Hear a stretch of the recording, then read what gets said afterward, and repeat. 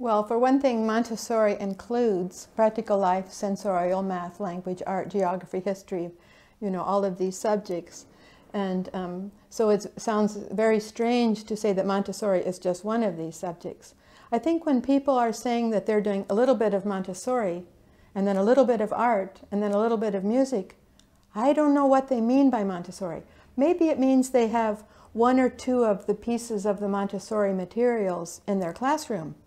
But it would never mean that they have a person who is fully trained in the Montessori system and is doing all of Montessori with the child. You can't just do a bit of Montessori.